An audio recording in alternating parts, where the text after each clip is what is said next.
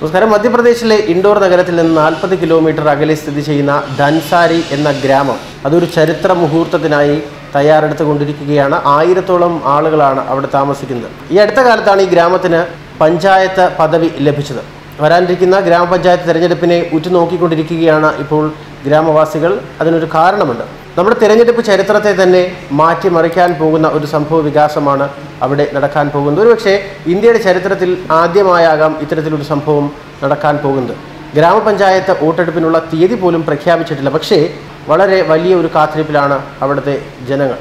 പുതുതായി രൂപീകരിച്ച ധൻസാരി പഞ്ചായത്തിലെ ഗ്രാമതലവൻ്റെ തസ്തിക പട്ടികവർഗ വിഭാഗത്തിൽപ്പെട്ടവർക്കായി നീക്കി വച്ചിരിക്കുകയാണ്.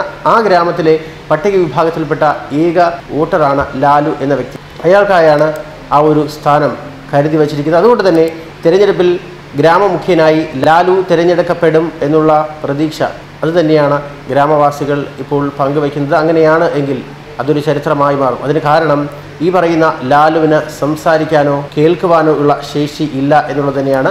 ആദ്യമായായിരിക്കും സംസാരിക്കാനും കേൾക്കാനും കഴിയാത്ത ഒരാൾ പഞ്ചായത്ത് പ്രസിഡന്റായി അധികാരമേൽക്കുക. അത് ഈ ഗ്രാമത്തിലായിരിക്കും. അത്തരത്തിലുള്ള ഒരു ചരിത്ര മുഹൂർത്തത്തിനാണ് ഇത് സാക്ഷ്യം വഹിക്കുന്നത്. ഈ ഒരു വാർത്ത പുറത്തു വന്നപ്പോൾ പലതരത്തിലുള്ള കമൻറ്റുകളും ഇതിന് താഴെ വന്നിരുന്നു. അതിലൊന്ന് ഇങ്ങനെയാണ്: തെരഞ്ഞെടുപ്പിൽ ജയിച്ചു കഴിഞ്ഞ് ബധിരനും മൂകനുമൊക്കെയായി അഭിനയിക്കുന്നവരേക്കാൾ എത്രയോ ഭേദമായിരിക്കും ലാലു എന്ന തരത്തിലുള്ള രസകരമായ കമൻറ്റുകളും ഇതിന് താഴെ വരുന്നുണ്ട്. പക്ഷേ ഇതിനെ ഒരു ചെറിയ കാര്യമായി കണക്കാക്കാൻ കഴിയില്ല.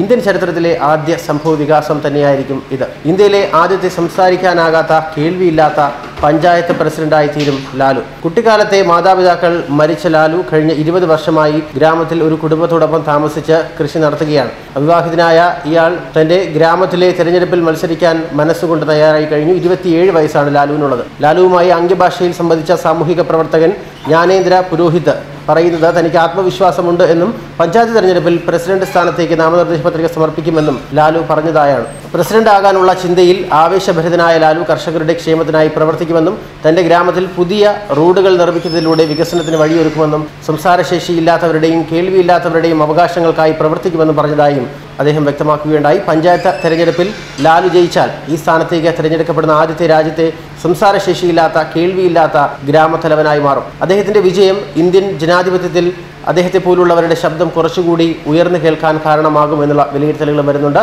ലാലുവിനെ തങ്ങളുടെ പഞ്ചായത്തിന്റെ നേതാക്കാനുള്ള പ്രചരണത്തിലാണ് ഇപ്പോൾ ഗ്രാമവാസികൾ മുഴുകി നിൽക്കുന്നത്. പ്രചരണ പ്രവർത്തകനായ രാഹുൽ സാംഗാരെ പറയുന്നത് ഇങ്ങനെയാണ്: ലാലു മുഖ്യനാകാൻ ഞങ്ങൾ ആഗ്രഹിക്കുന്നു. അദ്ദേഹം നല്ല വിദ്യാഭ്യാസം ഉള്ളവനായിരിക്കില്ല. പക്ഷേ അദ്ദേഹത്തിന്റെ സ്വഭാവം വെച്ച് നോക്കുമ്പോൾ ഗ്രാമമുഖ്യൻ എന്ന നിലയിൽ അദ്ദേഹം വികസനത്തിനായി പ്രവർത്തിക്കുമെന്ന് ഞങ്ങൾക്ക് ഉറപ്പുണ്ട് എന്ന് തന്നെയാണ്. ന്യൂസ് ഡെസ്ക് മലയാളി വാർത്ത.